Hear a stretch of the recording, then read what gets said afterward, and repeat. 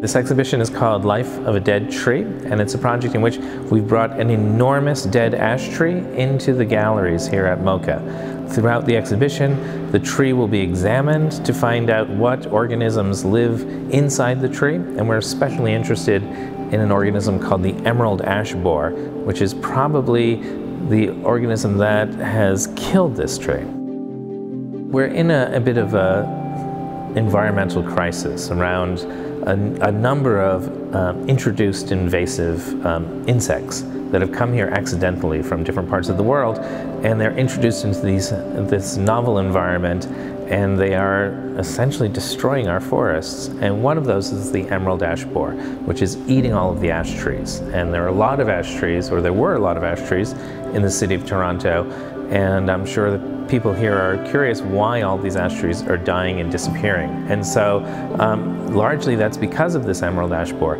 Ashes can be enormous, right? They can live for a very long time. So we wanted to search for a tree that had that grandeur of scale like an adult ash tree would have. So this is a tree that's probably around 150 to 200 years old. It took us a long time to locate a tree that we could safely move and fell without entirely destroying its integrity.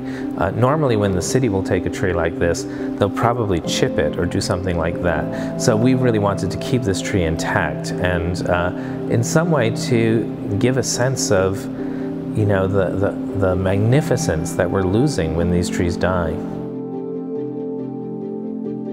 I want viewers to keep two things in mind, right? One, of course, is the tragedy of the death of these magnificent trees through this invasive pest. The other thing is that, a dead tree is still biologically productive. A dead tree, is this kind of high rise for an enormous number of other organisms. So invertebrates, fungi and lichen and mosses and all sorts of things are living on this tree. So when they go in the wood chipper, we're kind of losing that ecological productivity. So I want the viewer to keep these two, maybe even contradictory things in mind.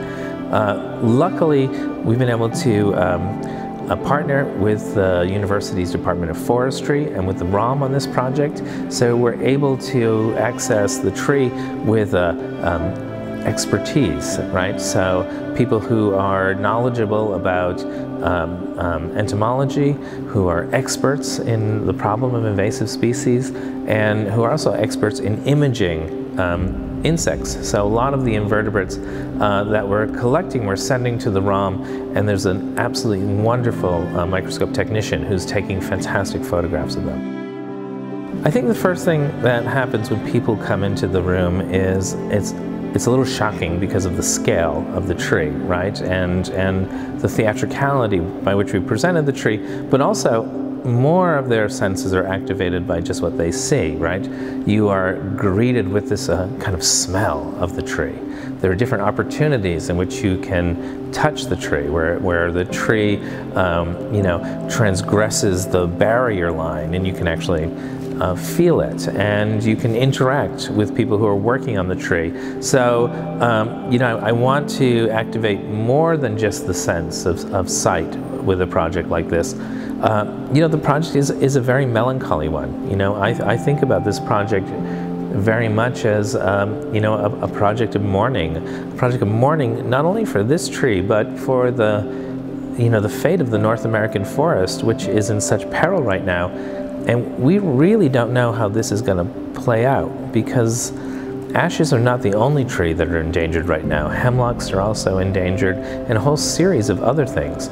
And so we have to begin to get smart about how we relate to bringing things across borders in relationship to carrying these pests, which no one intentionally introduces these things, but they are an unforeseen and a devastating consequence of global trade.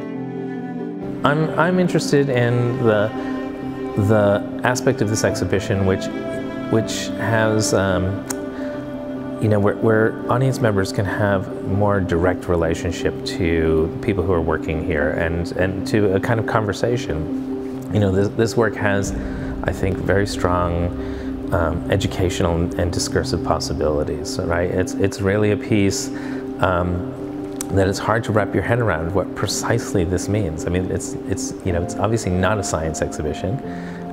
It's not an art exhibition conventionally. It's something like a hybrid, and I think that audience members, viewers, kind of disentangling those things, that's really, for me, the aspect I'm most interested in.